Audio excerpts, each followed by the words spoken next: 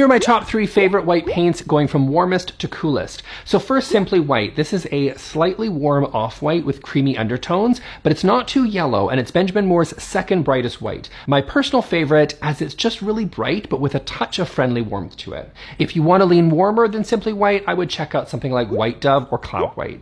Chantilly Lace. This is the brightest white from Benjamin Moore. Some people think this is a cooler white, but actually Benjamin Moore calls this a neutral, and I tend to agree. So it doesn't have a whole lot of undertones to it. It's great for trim, but can also be a bit stark and overwhelming in a bright room, and can look like primer if you're not too careful. But it is perfect for those that want a really bright white that neither leans too warm or too cool. Decorator's White is a slightly cooler white with gray undertones. It's very sleek and modern, and it pairs beautifully with blues and grays and cooler tone marbles too.